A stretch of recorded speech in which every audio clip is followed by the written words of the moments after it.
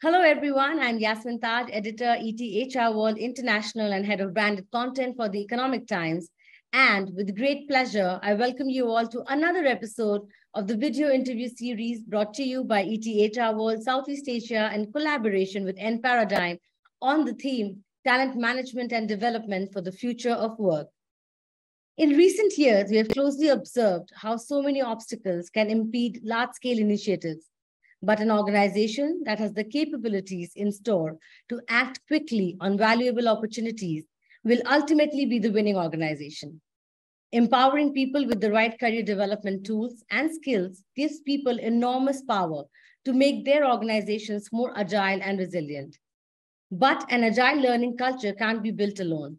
It can only be designed when partners across the organization can come together to listen to employees themselves and understand how they wish to learn, unlearn, and relearn. To understand the different priorities that will help L&D lead the way in 2023 and beyond, and to help organizations plan a future that starts with learners and their needs, we have come up with this exclusive video interview series on the topic Talent Management and Development for the Future of Work. And for this exclusive episode, it is a pleasure to welcome Mahalakshmi R Head HR Southeast Asia at Mondelez International and John Cherian, CEO of Enparadigm. Mahalakshmi is the HR Head Southeast Asia for Mondelez International. Prior to that, she has been the Director, Human Resources at Mondelez India, leading the people strategy and transformation agenda for the business. She's part of the Mondelez Asia, Middle East and North Africa People Leadership Team and a member of the Mondelez Global Extended Leadership Team.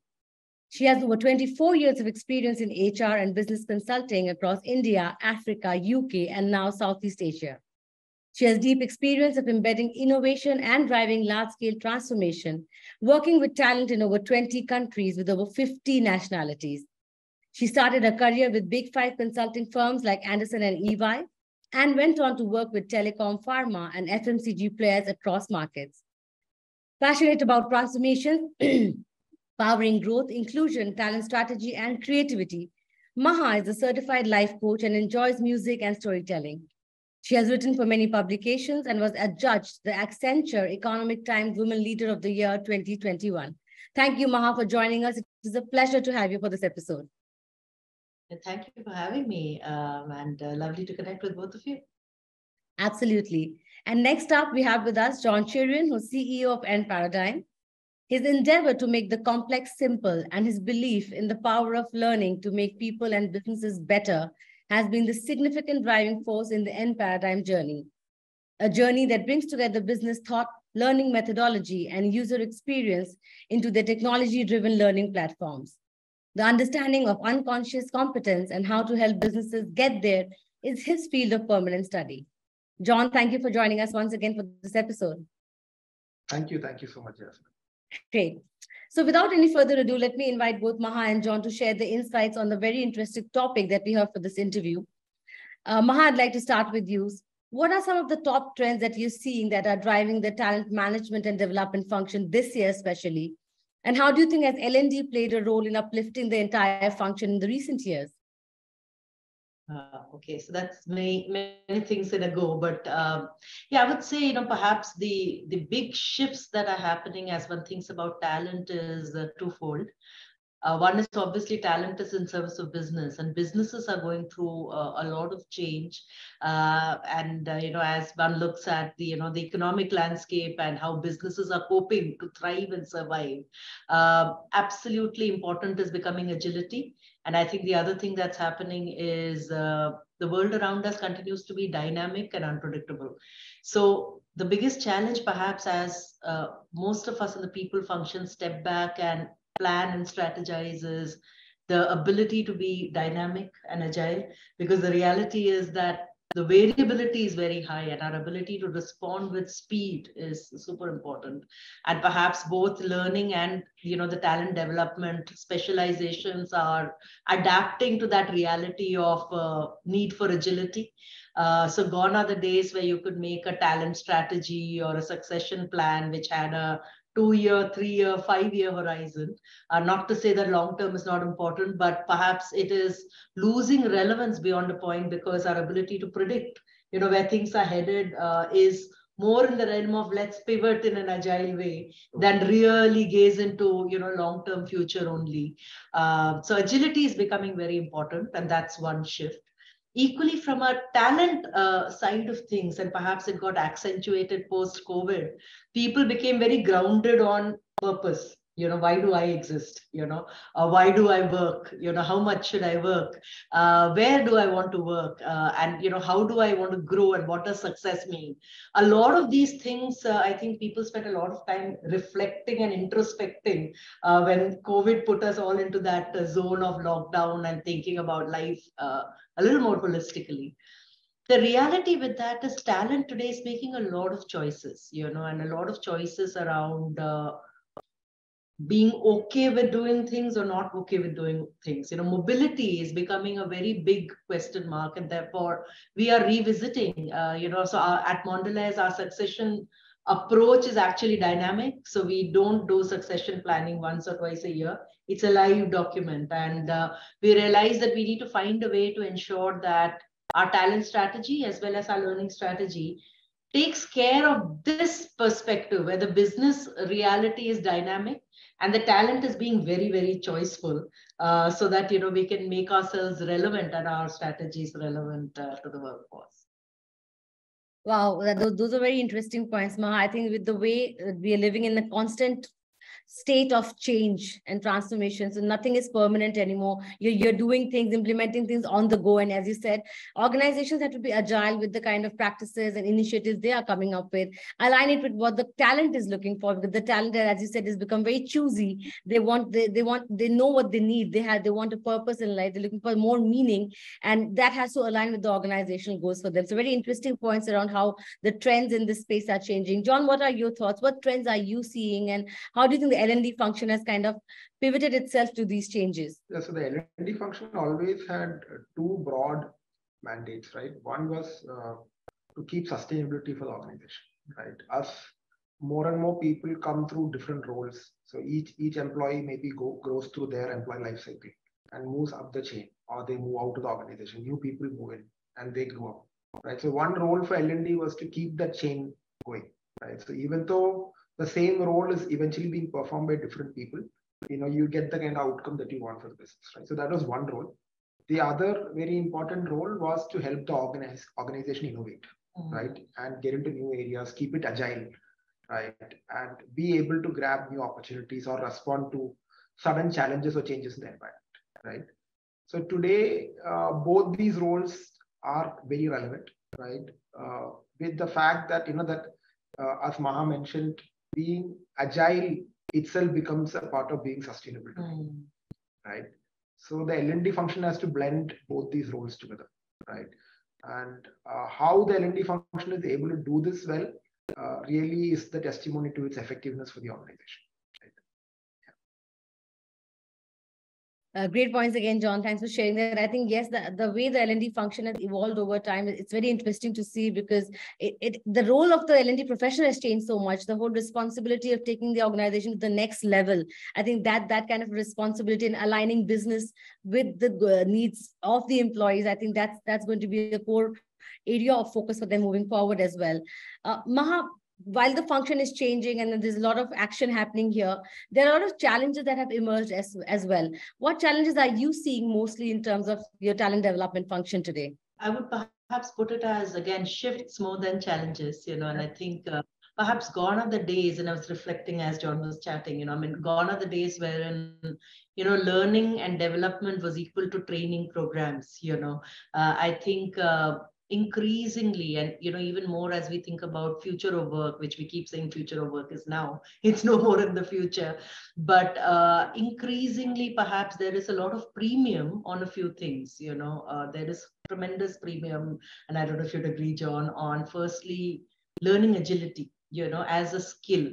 So it is not really about learning is something that the organization has to provide to the individual. How quickly are individuals learning to learn, is perhaps becoming skill number one, in many ways. I think he spoke about creativity, imagination.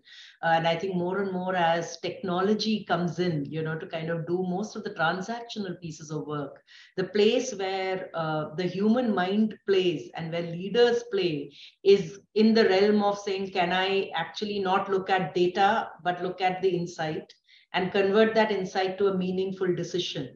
My ability to imagine possibilities, paint a picture of the future, and then put in resources to kind of take us forward is really a skill that's at premium. So increasingly, learning agility is becoming a skill that is at premium, and that defines success for the individual and success for the enterprise.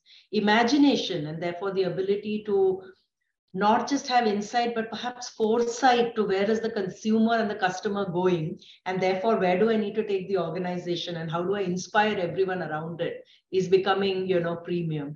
And therefore, most of the development plans that we make need to find a way to build that muscle in our people, because the more we have leaders who can take clear decisions, bring foresight to the table, and have the humility to keep pivoting and learning as they go around the way, the more successful we would be as an enterprise. And that is really the muscle that we are all focusing our energies on developing.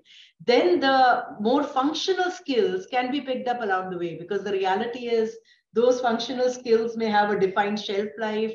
The importance of different skills may change as the organization evolves. But the reality is, if these fundamental muscles and skills are there, we can tide our way through and pick other things. So I think that's really some of the things that we are grappling with. If I were to summarize, Maha, what you said in one line, clarity, insight.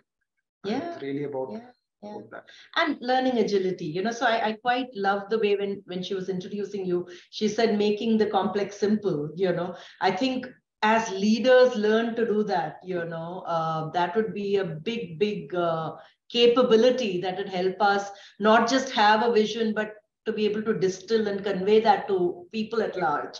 So it's easy to understand, and then, we can kind of grow. Yeah, that's interesting. But do you find any challenges in these shifts that you spoke about, learning agility, imagination, building that muscle? Are you finding any kind of a challenge in building that up, these fundamental skills in your organization? Yeah, I would say, let me break this into two parts. One is really things like learning agility. We hire for it and we look for it, when we are looking for talents, either to hire or promote. Yes.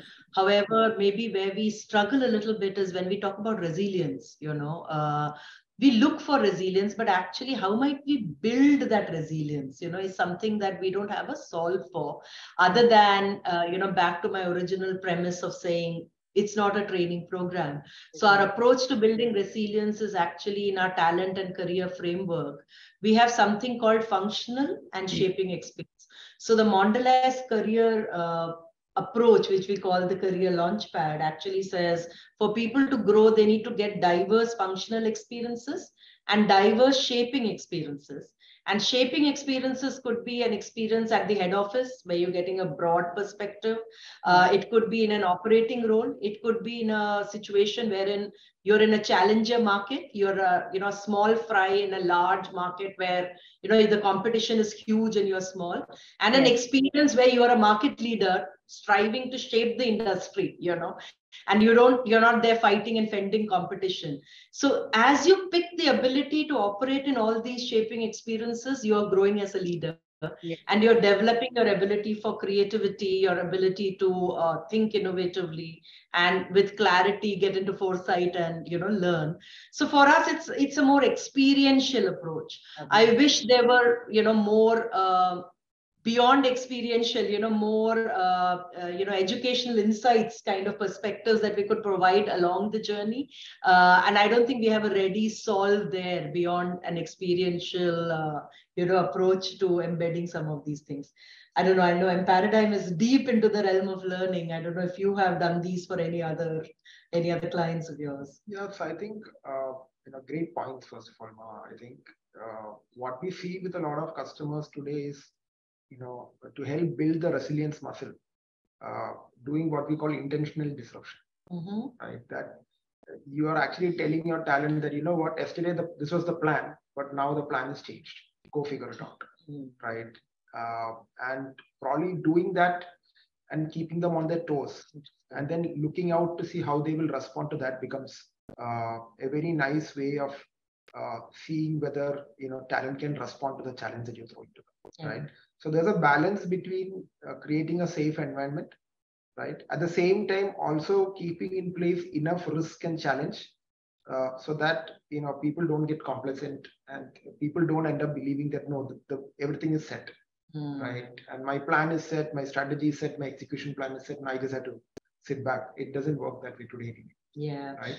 That's so just to respond to one of your questions, one of the things that we do a lot is to build a lot of these simulation environments, right? Where so one aspect is how do you give them that experience on the field, right?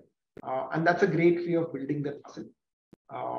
So of course, there are inherent challenges in terms of your bandwidth as an organization, the time, the money, the effort that it takes to kind of build that on the field. But we do a lot of that through simulations as well, right? So you're able to simulate different scenarios. So for example, just when COVID hit, one of the simulations that we built was very similar to that, right? That a global crisis hits and suddenly your demand is down by 50%. What are you going to do? Right? And there's no defined template, right? Because no leader has experienced a scenario in the past where demand is just dropping by 50% overnight. Now, there's no template. So how are you going to do this? Right? Yeah. So being able to do that, that's some place where technology and learning technology especially can really help. Yeah. No, and I think that's such a great perspective and point that you just made, John. And back to the point that you were making, Yasmin, on challenges, What are the challenges that we now face as we now, live the career launchpad at Mondelez is talent making a choice not to move, and not to have that mobility to get some of those shaping experiences, So one of the things that we are really talking about is what do you stand to lose when you don't put your hand up for some of those stretch experiences? And maybe that's the place where, simulations can, play a big role. Though no simulation fully substitutes an on-ground experience where things are completely unpredictable. The fun side is, of course, in markets like where we operate in Southeast Asia, the external variabilities are always there, so we don't need to simulate. I mean, there are governments bringing in new norms, tax regimes change, and there are multiple variables, cost of some raw material goes up, freight charges go for a change, and, that completely provides a natural simulator, which is really dynamic, more than what we'll probably like it. Yeah. But yes, I mean, the challenge where employees hesitate to change physical location to get space, some of these shaping experiences, simulations can be a great complementary that we can absolutely bring in. So thanks for sharing. Yeah, I think that's an interesting point because learning has to become so experiential today. It has to be a blended format where there's online learning. You give people personal space to learn while you also give these kind of environments where they can learn. I think that kind of a blended approach combination is what will work going forward, since that's how the whole space is evolving. So thanks, Maha, enjoying great points sharing there. Maha, could you also tell us about a bit more about your learning initiatives that you've taken up at your organization and that has made learning more inclusive? And have you seen a change in the expectations that your workforce is having, which is more diverse and hybrid, from the kind of learning experience you're creating for them? No, absolutely. So let me answer this both from the perspective of the employee and the perspective of the organization. Right. So the organization very simply does not see learning as behavioral. It is an enterprise-wide, agenda, and you're therefore looking at enterprise capabilities, which could range from revenue growth management, sustainability, so I think there are not just functional and behavioral, but there are these blended needs, which are coming up, which are important for the business to succeed, and finding ways to infuse that capability, whether it is by hiring that talent, sharing and borrowing that talent, and therefore gig is becoming big, and we could talk about that if that's relevant. And then, finding ways to provide those experiences to people is becoming really important. From an employee perspective, and back to hybrid work and what the employee wants, I think bite-sized, this has been on now for, I think, a decade, where we said, learning needs to be snackable, to use. So just like we snack on biscuits and we snack on, chocolate, we'd like to snack on learning when we feel hungry, and not, there's no point giving me one big box of snack when I'm not hungry. So similar, it's a simile, right? So talent says, I want learning when I feel that I have a little bit of a gap, either to deliver my current role, or there's something coming in the way of me growing into the role that I dream of, and therefore, can you give me something snackable that I can query? And that's one, that's the first shift that is happening. The second shift that's happening is, gone are the days wherein the line manager or the people manager was the guru, and the employee was the shishya, wherein you said, okay, you are going to give me the input, I'm going to just learn from you. Talent today is very dynamically finding ways of learning through multiple ways. It could range from putting a query on Twitter. Now we have ChatGPT, wherein you can put in anything and it throws up 20 answers. So know-how is not at a premium because knowledge is available. Application is becoming at a premium. And finding creative ways to find the answers when I'm hungry is something that people are finding their own ways to solve for. So at Mondelez, we have employees who meet in groups, or interest groups, following, ideas that they want to chase, figuring solutions to problems through what we call the Shark Tank approach. So we're trying to create entrepreneurship, within the enterprise. And as far as knowledge is concerned, we have something called MIU, which is the Mondelez International University. We have a few of our learning partners and their content lying there, so that employees can query and get the content that they would need. But we are putting greater emphasis on peer learning, creating platforms of exchange of information. And we do a lot of collaboration with our partners, including talent exchange for short-term projects and gigs, which provide our talent, completely diverse experiences. And those are maybe some 2 or 3 things that, we are attempting at Mondelez. Thanks, Sima. I think that's a very interesting initiative that you're talking about. First is about personalizing the learning experience. It is about democratizing learning, helping employees learn the way they want, where they want from, when they want to learn. I think that's very interesting in creating that ecosystem where there's learning which is not top down, but bottom up, where people learn at their own will. So that's very interesting. John, any thoughts on what Maha just said? And can you also tell us a little bit about, with your experience of working with multiple organizations, how are organizations looking at solidifying their entire learning infrastructure to develop and nurture the existing pool of talent? So if you could tell us a little bit about that, that'll be great. So I think as Maha was talking, I was just reflecting, right? So you can maybe break this down into knowing, being, and doing. Mm-hmm. Right? Yes. So there are three parts to it. And like Maha mentioned, the knowing piece is something that's pretty much solved for, right? There's no shortage of content. There's no shortage of knowledge in the world around us. And there's no shortage of means to access knowledge on a real-time basis. When you want it, where you want it, in the format that you want it, right? So the challenges have shifted to the being piece and the doing piece, right? And being becomes very important. So like you said, people may want to opt out of certain experiences, but the organization feels that no, you have to gain those experiences for you to just become that person in that role in an effective manner, right? So how do you help people maybe shift mindsets to get into the being zone, right? A lot of people know what has to be done, but that doesn't mean that they will do it, right? Why? Because there's a being gap that comes in, right? So one piece is that, right? And I think that's where, the organization's experience, leaders, line manager experience still counts today, because for younger talent, they may not really have the perspective required to kind of make those calls for themselves all the time, right? The next part is the doing gap, right? Where I may have the knowledge, but do I have the skill? Can I apply? Am I able to navigate a complex environment where things change, right? So while in the learning classroom, things look very nice and neat and clean, on the ground, it becomes very messy, right? And things are not so neatly frameworked and laid out. So how do I apply in the messiness of reality, right? I think some great initiatives that you guys are already doing, to replicate those environments and help people learn. So I think the more organizations can do that, I think the better the learning infrastructure. Yeah.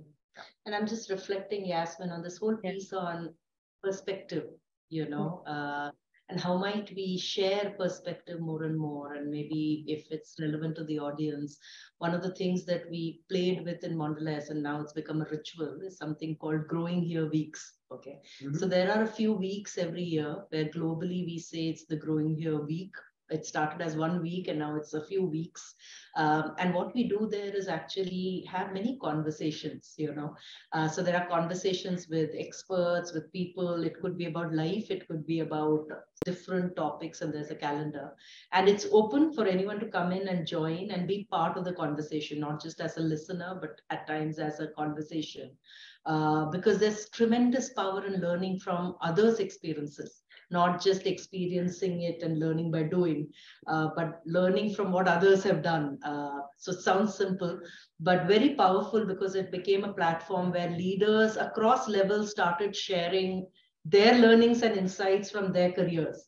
And we also realized that for early talent, hearing from very senior leaders seemed like something very far away, but hearing from people who are maybe a few years more senior than them made learning take a very different shape, and they were follow through conversations. How will we apply it in our teams? And leaders and colleagues started having that hunger to say, how are we going to apply? How do we translate from knowledge to doing? And how might we experiment and share what we learned and what we struggled with, and keep that journey live? And I think that was an experiment that went very well. Something that we are pretty passionate about at Mondelez. So your articulation of knowing, doing, being, and being is an interesting one, right? Reminded me of that. Yeah. Okay. Yeah. I think interestingly, what I can hear from the both of you is how can you embed learning in the day-to-day life of an employee? I think that's very important. If it's relevant, if you create that kind of a learning ecosystem where they can learn from each other, they can learn from doing. It doesn't look like an external pressure of, going through a particular program or a learning initiative. I think that is where learning becomes more solidified in an organization. Embedded into the culture, embedded into the day-to-day working, enable and empower them to learn from each other. I think that's the way forward. So great points there. Thank you so much. Now coming to the final question for this interview, Maha, I'd like to hear from you first. And you did kind of take us to some points regarding that earlier in your answers also. What are the top 3 skills amongst the many that they are already? But according to you, what will be the top 3 skills that will power the future of work? I mean, to my mind, the first one absolutely is learning agility. So if you know how to learn, you can go through anything that comes your way. So that is definitely probably a dominant one in my head. The other 2 or 3 perhaps would be the ability to imagine possibilities. So imagination, in some ways, but not in the space of stories and imagination, but imagining possibilities and solutions kind of imagination. The ability to look at data and then predict, and therefore the ability to do foresighting, if you will, is going to be important. And simplifying and the ability to have a judgment basis foresight and simplification, and be able to take a judgment is perhaps something that's also important. So therefore, to summarize, I would say learning agility, really dominant out there, followed by the ability to look at data for foresighting and having judgment. And last but not the least, having the imagination to think beyond. I think those are a few that strike me.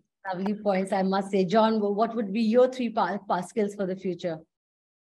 So I think very difficult to disagree with Maha on any of these 3. Yeah. Right?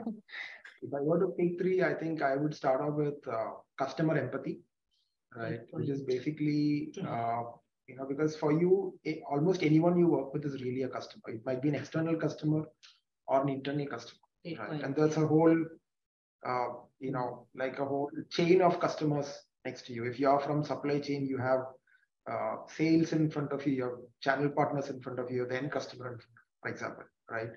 So knowing what each stakeholder might need and solutioning for that, right? And having that empathy for knowing what their lives look like and what their needs may be like, and therefore, what's the best possible solution you can do for them, right? So that's number one. Number two is the whole data analysis to data insighting to critical thinking, right? Which is very simple, the point that you mentioned. Right? So that chain, right? That basic data, can I analyze it? Can I get some insight? And can I then, over a period of time, convert that to foresight? And can I also critically analyze any situation? Look at it from multiple angles, right? And then also, one thing that I talk about a lot nowadays is learning how to use AI in your work, right? Very new and evolving area. So it's very unstructured today, but being able to figure out where there could be applications for AI, I think in the next 2-3 years, there could be a lot of game changes. One area I would pick out outside these three, as you were talking, I was just thinking through the importance of having a growth mindset, right? It's not so much a hard skill as such, but it's more of your mindset that in a very turbulent and very fast changing world, a belief that growth can be there, right? That belief becomes very important, right? So moving from what we call a fixed mindset that this is how things are and therefore only so much are the possibilities, right? To a mindset where you say that, you know what, there is definitely growth. And that's where the creativity and imagination piece also comes, right? That having the growth mindset and then envisaging or envisioning, what that growth could look like. How do we make that growth come alive? I think that becomes very important in today's world. Yeah. And I'm just reflecting as I hear you, when we keep talking about, or at least I keep talking about, the perspective from an employee's view and an organization's view. But if I look at leaders, and perhaps, one of the, and it's very close to your point on customer empathy, actually is listening, making the space to listen deeply and reflect, and therefore not just keep in that doing loop, but the pauses, that give us time to imagine, to reflect, to listen deeply and do something with that listening are absolutely skills that perhaps we need to keep refining as leaders. Because only when we listen deeply will we be able to solve critically, and I think keeping the time for the pauses, which is such a premium now, Yasmin, between all the tussles and demands of all our stakeholders, personal and professional, there is very little pause, and when pauses are rare, we lose a lot. And I don't know if we've quantified that loss adequately as individuals or as an enterprise. So I was just reflecting as I heard you. Yeah, I would maybe call it, being able to filter out signal from noise, right? What you said, right? There's so much of stuff happening around, right? Your ability to kind of absorb everything around you by listening and then pausing, reflecting, and then saying, okay, what is signal? Yeah, nicely said. Signal is again what you also mentioned about how do you simplify, right? Yeah. So there's so much of data, but then when I go back to my teams or to other people around me, can I say, you know what, this is the clarity I'm kind of crystallizing. It's lovely to see you live your purpose live, right? Great. Absolutely. Yeah. Well, that was very beautiful to put through. I think the best way to summarize this would be that, as John said it earlier, I think the whole learning ecosystem has transformed so drastically in the past few years. And the whole point on knowing, being, and doing is very interesting for me to know. How can you create a learning ecosystem which is more agile, which is more relevant in an employee-driven market? How can you listen more and create programs and a career development journey for your employees, which is relevant for them and which also makes sense for the business? How can you make learning more embedded into the culture of the organization, have that learning agility embedded into the culture of the organization? I think that is how learning programs will become successful, where people can learn at their own will, learn when they want to, learn with their peers, and learn by doing on the go. I think that's going to be the future of it. So on that note, Maha and John, it was a pleasure talking to the both of you. There was so much to learn from you. Thank you for joining us for this episode. Thanks, Yasmin. Thank you. Great. And thank you everyone else for joining us for yet another wonderful interaction. It was a very intriguing interview. We'll be back with another lineup of sessions packed for you super soon. So stay tuned. And also, in case you've missed out on our previous episodes, do not forget to subscribe to view our complete Learn to Lead series on our website. You can also find the link in the description below. So see you all super soon. Thank you and take care.